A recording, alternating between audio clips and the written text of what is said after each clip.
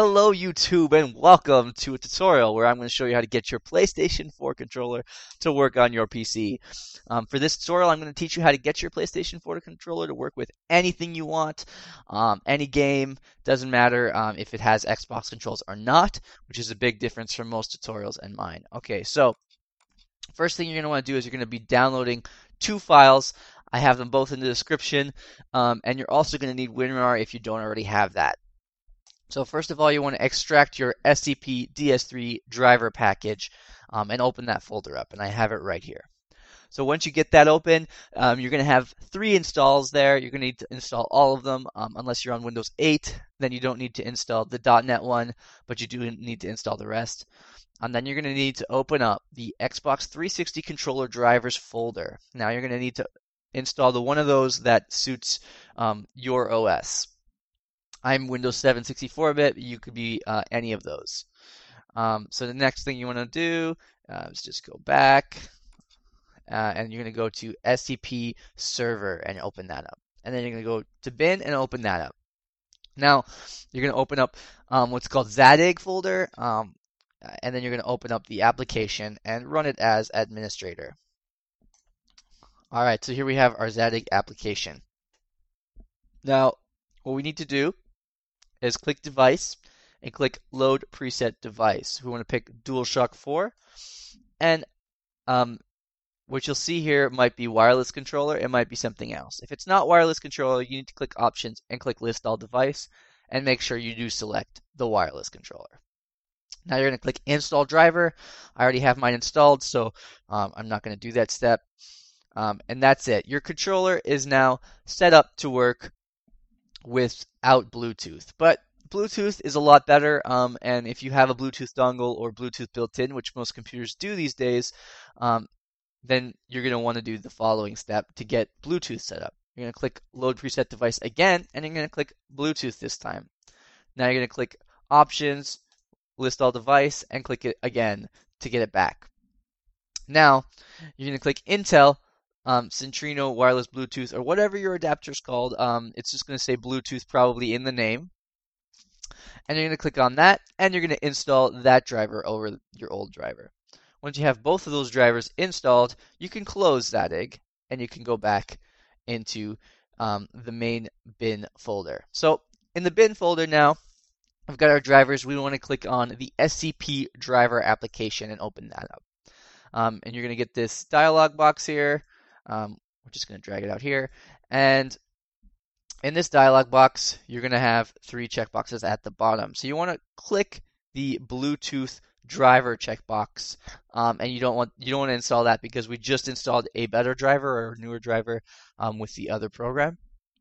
And now if you're on Windows XP or Windows Vista, you are going to click the force install button. Once you've got your options correct, then you're going to click install, and when this installer finishes, you can close it. So now you're going to open up your SCP monitor. Mine automatically goes in the toolbar, but when I double click it there, it pops out like this. Now you should see your host address here and your pad 1, and see that it's charging, connected by USB. This is great. Your control's working just fine. Everything's golden, but you want Bluetooth. So what we're going to do is we'll just leave that open for now. We're going to open up command prompt. So if you don't know how to get to command prompt, you just type in CMD in your search bar, and it'll pop up right here. Now you're going to run that as administrator as well. And really in this tutorial, run everything as administrator just to be safe. It's better. Okay, so now when you have command prompt up, you're going to type in the following. You're going to type in net space stop space quotation marks SCP space DS3 space service and quotation marks, and click enter. If you did it right, it should say the SCP DS3 service was stopped successfully. It will say service twice in a row. It's kind of weird like that. Okay, now what you want to do is you want to take your PlayStation 4 controller and you want to unplug it. Okay, now you want to press the share button and the PlayStation button and hold those. And you're going to wait until the top of your controller flashes. Now your controller is in pairing mode. So you can just put your controller aside, and at this point you want to go to DS4 pair application, and you just that'll start up. It'll do some things, and then you click the start button. And just leave it, let it do its thing until it's done. And I think it might go one more time, but I'm not sure. So just wait, give it a good minute or so to finish. So I think it's done now. Close it. All right, and now your PlayStation controller should have stopped doing whatever it was doing, and you can just click the PlayStation button on there. Okay, and it's trying to connect. So now what you need to do, the reason why your PlayStation controller can't connect, and the reason why everything says disconnected is you need to restart that service. So you're going to go back into your command prompt, which you've hopefully left open, and you're going to press up to get your old command back. And then you're just going to delete the O and the P and type in ART instead. So you're starting the service instead of stopping the service. Press enter again, and the service is started. Now, when you press your PlayStation controller button, it connects. And as you can see here on your SCP DS3 monitor, your host address is there and your pad is there. So that's it. It's golden. It works. And we can put it aside again and close the command prompt. And we can close our whatever folder, and we can close the DS3 monitor. But before we close the DS3 monitor, something else we should do. Right click on that and click configuration down here in the toolbar. So what this is going to do, it's going to give you the option to change your DS4 light bar brightness. So you can turn it all the way off. You can lower it, you can raise it, you can make it blinding if you want. I'm just going to put mine around 5 and press OK. So as you can see, my light's on, but it's quite mild. It's not going to bother me, and that's just fine. You can disable it if you don't want it to drain your battery. That's perfectly valid. So finally, now our controller should work with any Xbox setup game. So it's amazing. You play an Xbox setup game, and your PlayStation 4 controller should just act exactly like the Xbox controller would. Now, that's not enough, because we want to play Minecraft, we want to play Starbound, we want to play whatever with a controller. So next thing we want to do is we can close our monitor now, as we want to start up Xpadder. I have it right here. And when you start up Xpadder, you're going to start a new profile. This might automatically come up for you. And you're going to click Sticks. Now you're going to take your PlayStation controller again, and you click Enable on the first stick, and you're going to click left and up to set it up. And then as you can see, it knows what the controller is doing just based off the up and the left input. Now you're going to do the same thing for the other joystick. Detect that, left and up, and there we have it. Now you can do the same thing for your D-pad. Enable that. Up on the D-pad, down on the D-pad, left on the D-pad, right on the D-pad. Now your buttons, you're going to want to press the X button, the O button, the triangle button, the square button, the share button, the PlayStation button.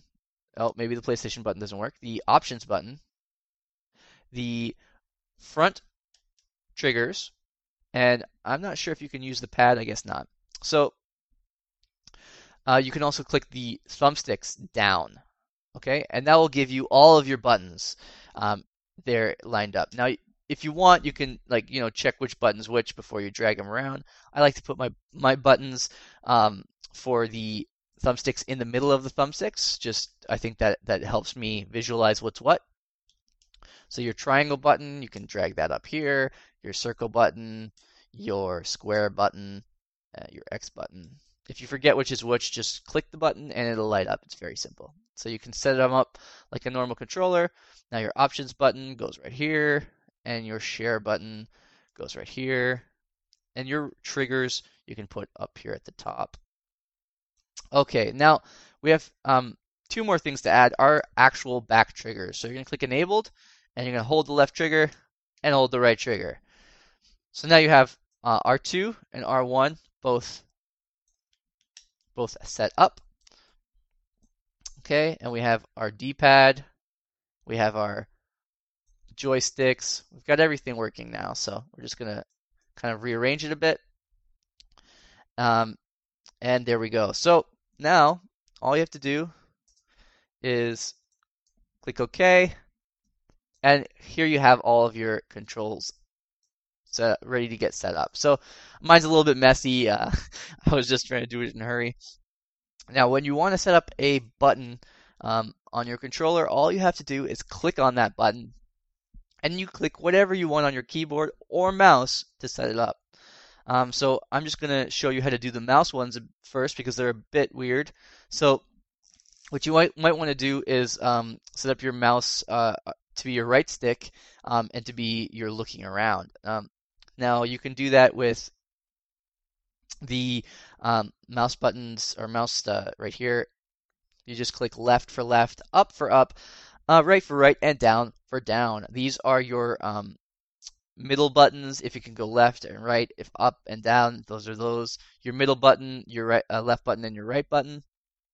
And those you're probably going to make your trigger. And then button 4 and button 5 if you have those. And then, of course, you have your entire keyboard here on which you can set up appropriately to map this keyboard or this keypad to whatever you want. Now, once you're done, you can just save it. I'm going to save mine as random. Okay, and I'm just going to quickly go into Minecraft here and show these controllers working before I do anything else, before I end this tutorial, just to show you that it's all good and it works as intended. I've only set up the movement controls, so I'll only be able to move around left and right. Whoops, I started 2 Minecrafts there. We'll close the other one. There we go, we just have one now. So we'll just do that in full screen. Oh, there we go, full screen. Okay, we're just going to go single player. Click on the first one that's there.